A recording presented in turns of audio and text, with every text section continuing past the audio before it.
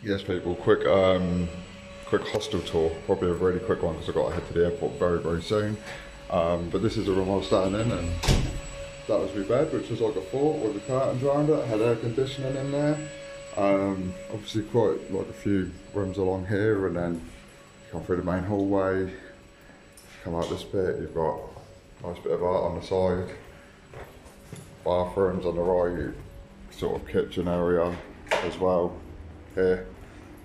And one of the best things about like this for a cheap hostel, man, is like you've got a nice balcony and it goes all the way around the outside, which is pretty dope.